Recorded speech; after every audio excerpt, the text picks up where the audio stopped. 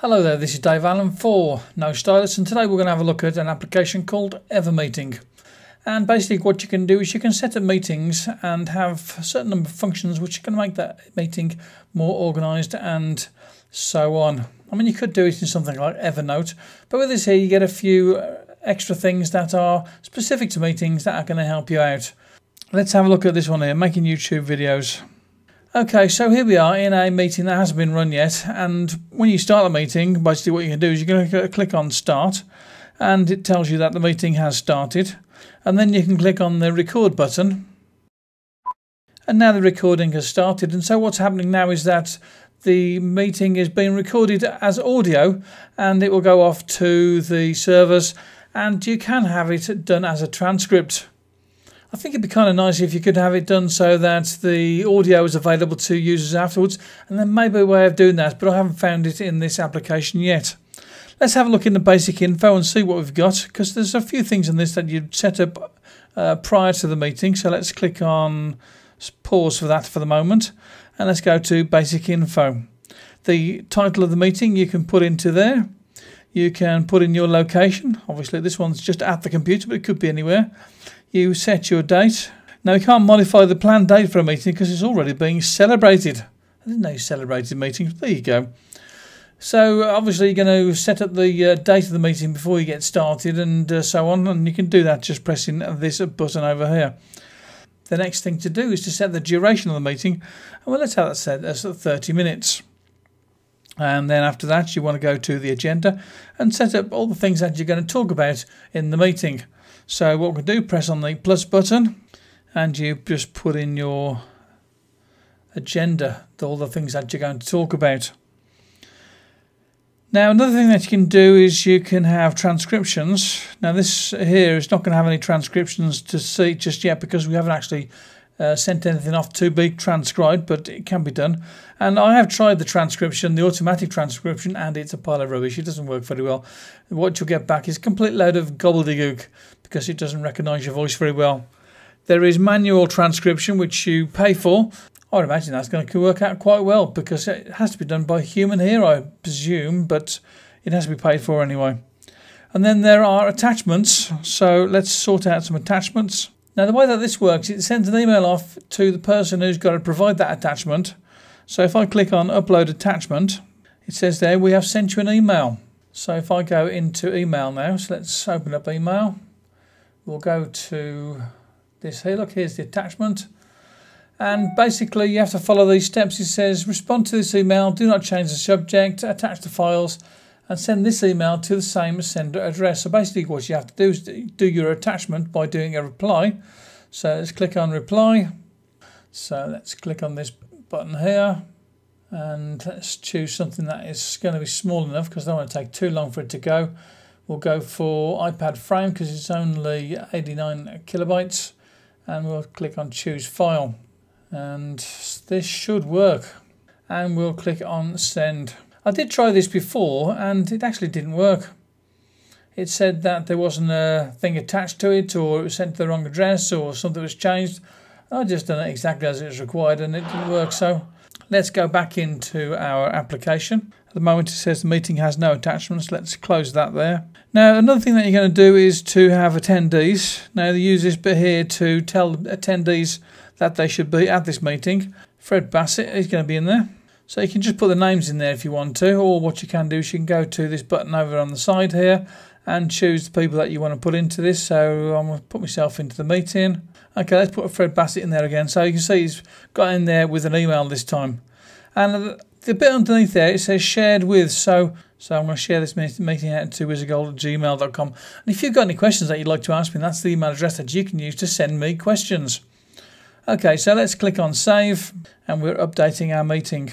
So this is the one we're working on, the purple one here, and we can undo the pause and the recording has resumed.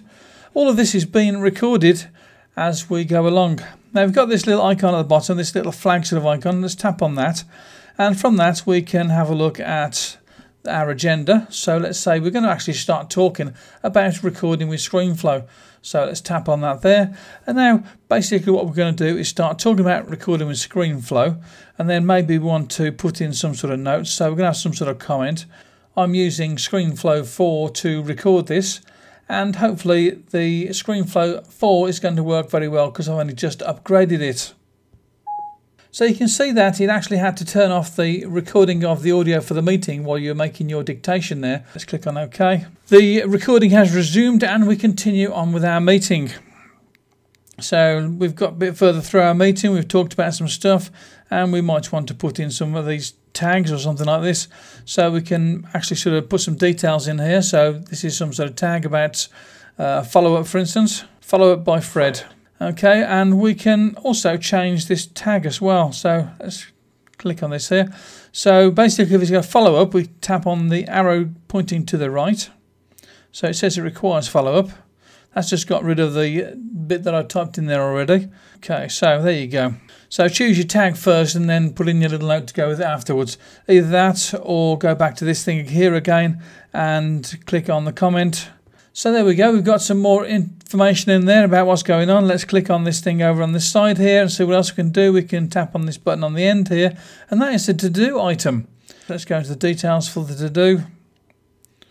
And let's just put in stuff there. We'll just choose an address from this here. Go for a date on that, put today's date on this here, and I'm going to click on OK. Now that should send an email out to me to tell me that there's something that I have got to do. Let's choose recording some video, and basically we've got the next topic there that we're going to talk about. So everything with this is going absolutely perfectly, and at the end of this you just say, okay, the meeting's over, we can stop the recording. So that's going to be recorded in our meeting minutes as well. There you go, recording stopped, and we can click on end. So let's click on end. Meeting finalised, so everything is done with the meeting, and that will also send out an email to the participants of the meeting to say that the meeting's over and send out the list of what happened in the meeting. And it's going to take a little bit of time because it has to get it all together, and I think it puts it out as a PDF. We'll be able to check all this out at a later stage. So let's click on basic info. There are no transcripts yet to be done this here, and it still has no attachments, although you did see that I actually sent in an attachment. And as I say, it didn't work last time, and maybe it's not going to work this time either. Okay, so there you go. We're done with that. We've got 4 meetings in this here at the moment. And at the moment, as it stands, you can only have up to 5 meetings. And as you can see, I was sent an email, and it says I was assigned a task to do stuff. Okay, so that's pretty good. And it should send me out another email shortly with the details of the meeting that has been finished. Okay, let's look at the settings for this here. Now in the settings you can see we've got 5 meetings is the maximum meetings we can have. This transcriptions, if you go with the automatic ones, which are absolutely completely worthless, waste of time because they come back with such garbage. I've got no manual subscriptions available to me, and then the automatic ones I've used 30 seconds of that already, more or less, and so on. So let's have a look at products so you can see what it costs to use EverMeeting. Okay, so these are the pricing terms. If you can have 100 meetings, by the way, this is all in Spanish because I'm here in Spain. If you're going to have 100 meetings, it's going to cost €18, well, $17.99. And if you're going to have 10 meetings, it's going to cost €2.69. So it's not terribly expensive to use this application. Let's go to iCal. Now in iCal here, we've got some synchronization. I've got on this one here, and I've got to click on 7 days. So let's click on save, and there you go. Choose calendar and import deadline. I can't choose a calendar because it's not giving me the option to do so. Let's click on cancel. Let's go to iconography. Now this is useful because it gives you all the details of what these icons mean. So you've got your meeting list there, and it tells you what's available in this here. So you've got the fact whether there's a transcription, whether it's been shared, the agenda, audio, mark, and all this sort of stuff.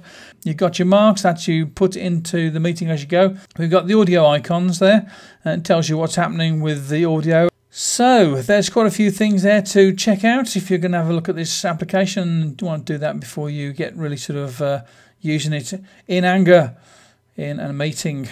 Okay, so another thing that you're going to want to do is go to the transcript thing here. The audio is available to users afterwards. And what's going to happen here is the transcript has started.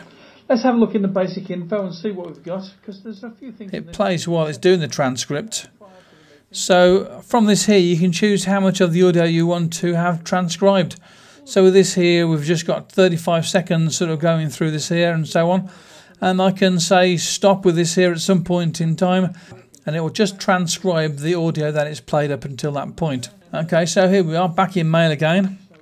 And it tells me that the meeting is available, so I'll go to the meeting list on your device to check it out, and all the details in there. You see where the recording was started, paused and resumed. We've got all the details in there, all the notes that were made. It tells us that the one job there was assigned out to Fred Bassett, and there was another job assigned out to David Allen, was a gold, and all the details of the meeting are in there, and it's all timed, and everything's just tickety-boo, isn't it? It's lovely. So you can see that this EverMeeting actually has got some nice little features in there which are well worth using if you do professional type of meetings. Let's pause this here now and see what happens. Let's go to this here. Okay, so this is the transcription. We've selected to transcribe 1 minute and 38 seconds of this here. And I can't go with manual because I don't have any that's paid for. And I have to go with automatic, and I've got 29 minutes and 28 seconds available to me. What I have to do on this one here is click on send transcription, or click on buy if I'm going to actually pay for this. It does take a while for the transcription to happen, even with the automatic one, so it's a couple of hours before the actual transcription came back. But there you go, you can have it transcribed, and the automatic one, well, as I say, it's a bit of a waste of time because it comes back complete gobbledygook. Rather than show you the details from the transcription that was in that one there, this is a transcription that came back yesterday from one I was trying. It isn't anything like what I actually said, so it doesn't work very well. You might be better off paying for the transcription service and have it done manually. But apart from that, this EverMeeting looks quite useful, and as I say, if you do meetings, then this could be just the application for you. So this is Dave Allen for No Stylus. Hope you've clicked on that like button. Bye-bye now. Thanks for watching the video, and why don't you check out the other videos. Here's two of them. There's one video there and one video there that you can click on and go and have a look at now. And don't forget that you can also subscribe. Talk to you again soon. Bye-bye now.